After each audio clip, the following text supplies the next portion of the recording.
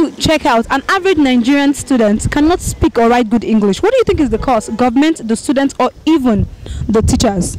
Well, as for me, I would say everyone is to be blamed. We all are the cause of our problem because we all have a role to play. If you play your role as a student, you will find no reason or you find no difficulties in understanding certain things which are important to you. As a teacher, the teachers are to be blamed in some areas because most teachers also propagate laziness in the minds of students. How do you think they propagate that laziness? Well, you see, examination today is always based on assistance, support, you know, and if teachers refuse to give assistance and support to students, I think they will sit tight and then burn candles to get a cube and understand. By so doing, English will not be a problem. Oh, so you're trying to say that, let's say the teachers themselves make it mandatory by not collecting any side money or some bribes, students will be forced to sit up. Yeah, I think this will go a long way to assist students in reading and then getting much prepared for their examinations and studies. Now, majorly, this is a very big problem because it can never be eradicated. But a major way to do this is by putting more effort in doing what you're doing. I think many are not enlightened, are not educated about the importance of certain things. English, as we all see, is the major official language in Nigeria because Nigeria is known to be multi-ethnic, and then we have different languages, and these are our culture. I would not say we should neglect our cultures and tradition all in the name of propagating English. Sure. But we should tell them the importance of both the local language and the official language. And majorly, the language of teaching is also a problem of understanding. Many schools today, many institutions today, they lack they achieve low success in all their effort as a result of a poor medium of expression. By the time you go to school, speaking a very big vocabulary to student who does not even understand a simple English, how would you expect that student to understand or comprehend what you're saying? Exactly. So, if we can inculcate the act of using our native language to educate people about the English language, it will go a long way to breed the understanding and the spoken of English.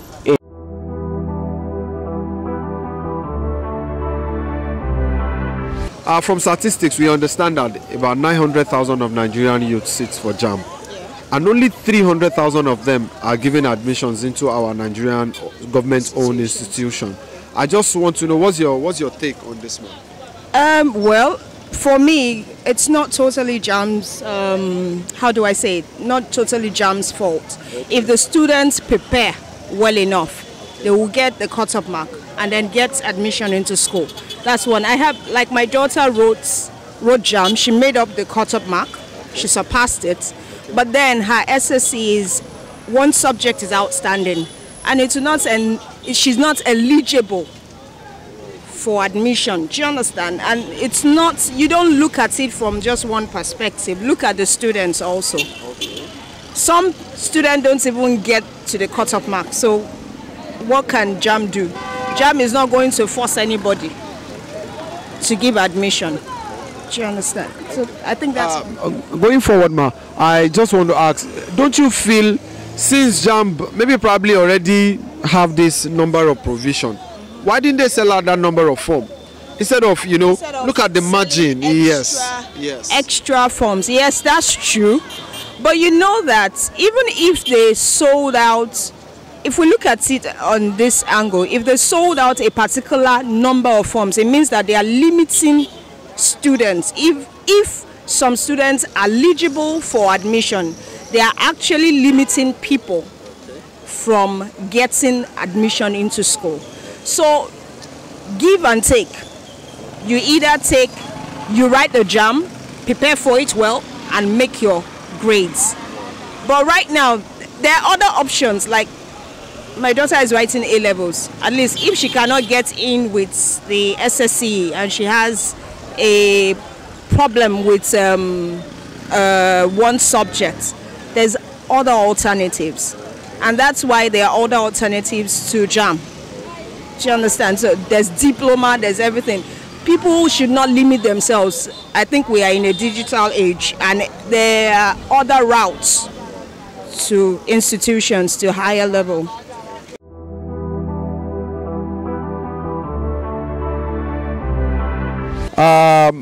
From recent statistics, we understand that about 900,000 of Nigerian youth sit for JAMB, and only about 300,000 of them are being admitted into our government-owned institution.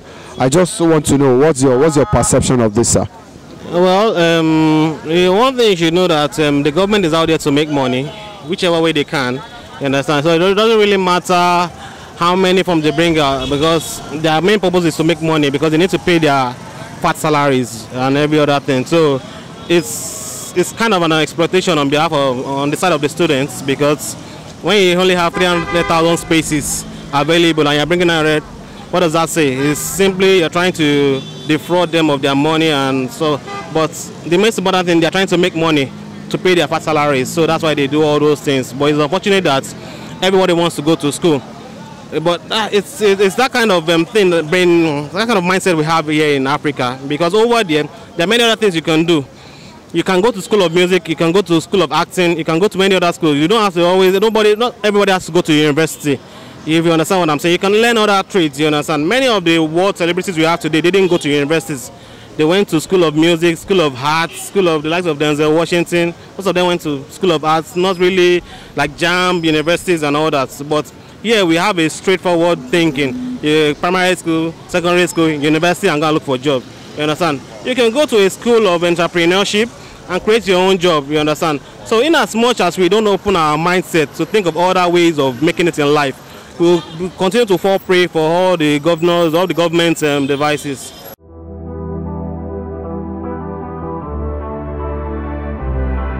From statistics, we understand that 900 of Nigerian students sit for JAMB, and only 300,000 of them are being admitted into a government-owned institution. I want to know, as a student, what do you think is the problem? All right, considering the failure in JAMB, I really think the school, secondary school really has a lot to do about that, because and also JAMB as well as a body on its own really do have a lot to do, because in the aspects of school, they really need to ensure that these people really know what they are being there for. You know, because most of those people who are SSC students, they are not really interested in academics anymore. Most of them are, chasing their dream, way back in school. So, spending our time like burn candle read overnight is no longer a thing people like students of secondary school really want to do. So, and the aspect of JAMB too, we understand that most of those questions have been people get hold of those past questions before the day of exam. So this discourages a lot of students. They can't read, they don't want to read. So most of them who have money, they always believe, okay, we can buy this and we can go to special centers and register. So it is really not necessarily reading overnight and trusting in themselves to pass. So in that case, those who really do not have interest in reading, who want to go to special center, at the end of the day, what happens is some of them, they have been disappointed. And right in that exam hall, they don't know what to write anymore if they've been disappointed. So that is my own opinion on that. So they really need, JAMB really needs to, make this strict. If there's someone in JAMB who is selling out those questions, you really need to stop, because it's not encouraging at all.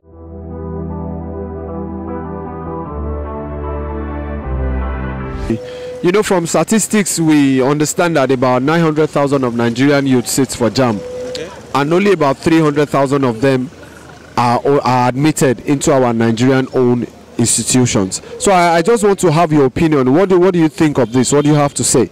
What I have to say is that sometimes I don't understand the JAMB people, because when you know that you cannot accommodate, cannot give a lot of them admission, why are you selling form for them in the one sense? Because a lot of people will write JAMB 3 times and 4 times, 5 times, and see yet you still not give them admission. To me, it is not good. They should please do something about it, so that a lot of people can still go to school. A lot of people have already given up already, because they said since JAMB is not giving the admission and they don't want to go to polytechnic, so they are not, it's not just good. JAMB people, I will beg them, I will still tell them that they should please try and help people, so that the people will not keep staying at home. So that's my own view. Okay, how many times did you sit for your JAMB? Like 3 times.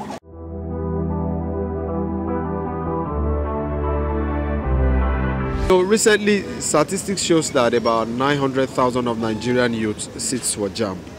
And at the end of the day, only about 300,000 of them are being admitted into Nigerian government-owned institution. I want to know your opinion about this. No, I don't really have much to say about that. But what I just know is that the problem there is most times is the student. Okay. Yes, the student on their own, because now there is corruption everywhere. Like writing the WAEC and all that. Most students just believe, let me just go to school, let me just go there. I just want to go there just for fun or stuff like that. So they're not even prepared already. Okay. Because now, if you are looking at the way JAMB prepare their examination and the way they conduct their examination now, it's just for CBT. There is no lot of corruption or for them to cheat in the exam hall. So most students just come out in all this. There's no flying colors, like really. And Nigerian institutions like Malpractice, for example, they can't just admit students when they know their capacity is not even enough for them to admit. Okay. Yes. Okay. So I think that is the problem.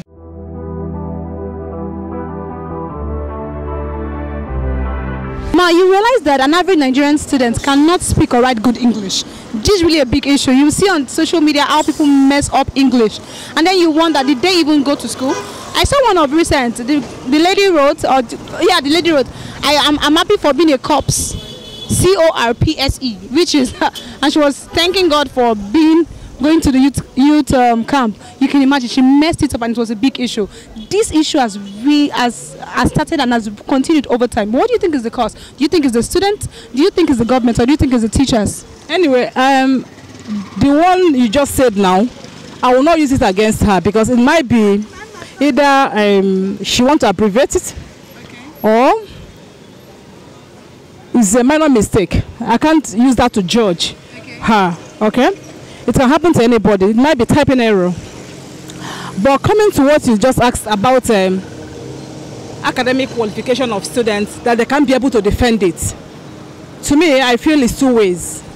It's both school and the student as well, and most especially or importantly, foundation level. For the foundation level of any child is very, very important and is paramount. Once you miss it in nursery, primary school, you've missed it. And these days, our education level from primary school is an appalling. I'm talking of public schools. Before you be able to pay for a that high on quote standard or better primary school, you'll be talking of over 150, 200,000 or thereabouts in Lekki and other axes. But talk of those areas where we have less privileged, average and medium families that can't be able to afford it. I have to start to say now that our governments also should equally look into most of the private schools people are opening these days. Because some of these private schools, some teachers, I would say, are not really teachers. Meaning that some of them did not go through teaching practice of those days. And because of lack of unemployment, lack of job, the labor market is full. A BSc holder can pick up a teaching job, sure, which you know that that BSc holder technically was not trained to be a teacher. I could remember those days we went to school. We know about TTC. I don't know if anybody here knows about TTC. TTC, Teachers Training College. Okay. We don't have that anymore. And Teachers Training College is basically for primary school and also secondary, I think so. So for me, that I know there's one in Nibonise, TTC Nibonise, properly in Anambra State. Okay. But those schools have been closed down by government. They've been closed down? Yes. How many centuries now? Has it been a long time? It has been quite a long time. Okay. Yeah. So I think we have to go back to drawing board. I mean the governments and also public schools. Because if you look at, in Lagos for example, public schools, let me just say, private schools are more than public schools. Yes. Yes. Everybody wants to open school. Their target is not basically to get those children. Their target is money. Money, yes. Their target is money. Some teachers, I am sorry to say this, is not qualified. My mother is a class teacher, raised to a headmistress. She was actually my primary 3 teacher. Wow. My dad was a headmaster. Those days, I'm talking of 70s and 80s. So, yeah, so I want to tell you that their sacrifice is nothing to write home about. They are very, very eager and always to teach, even with little amounts. Those days, my mom would pick will I say, the average children in the class to give them free lesson. That doesn't happen these days. Everybody is about money. It doesn't happen these days. So their sacrifice is just too much, was too much then. So these days you hardly see that. Our public school, that's why I said, is both ways. Once you get the foundation, once from primary school, that child, you impact that knowledge in that child, the child grows with it. That is why in some children in these high-brown schools, they are better. Sure. But I also want to pinpoint something. You know, public schools. I remember you have parents that put their children in public schools, then they put them for evening lessons. What do you think about that too? Is that not meant to polish them to complement the public school? No. The thing is that you are even overstretching that child. Because after the day, the child wakes up some 5 o'clock. Sure. Some as early as 4:30 to start preparing for school. And that child is meant to close maybe 2 o'clock. Then due to lack of hardship in the country, mother is working, father is working, they will leave that child for like 7 o'clock, 8 o'clock, because you just put that child in the lesson to be able to wait for you till you finish, close from your work and pick that child. And tomorrow again, the child wake up again 4:30 or 5 o'clock to start. There's no rest. The brain is not functioning well. You think you are doing that child good. Actually, you're not doing that child good. You are doing yourself good. Because you know you can't be able to cope, shuttle between your office, pick the child, go back to your office and all that. So they have to compulsorily register that child for after school lesson. So you would say that instead of putting that child in an after school lesson for the psychological well-being and mental well-being of the child, it is better you should gather that money together and put the child in the private school. You know, the thing is that what amazes me is that during those days we went to school, I went to public school, village public school for that matter, and the children of these days are not that better than us. Do you understand? So you now ask yourself, because that time we closed by 1 o'clock. In fact, we started closing by 12. That's government, federal government. Yes, we started closing by 12. You get to school for 8. Yeah, you go to school 8 o'clock. You get to school 8 o'clock. We close 12. From 12, they move to 12:30. From 12, I think I closed last 1 o'clock. That was when I closed to school. Now they close 2, 3. And parents will extend it to 5, 6 for the child to wait until he or she closes from office to come and pick that child. And when we get home, we play. You know, we play, stretch ourselves and all that. We do some minor work at home and that, and go back to lesson.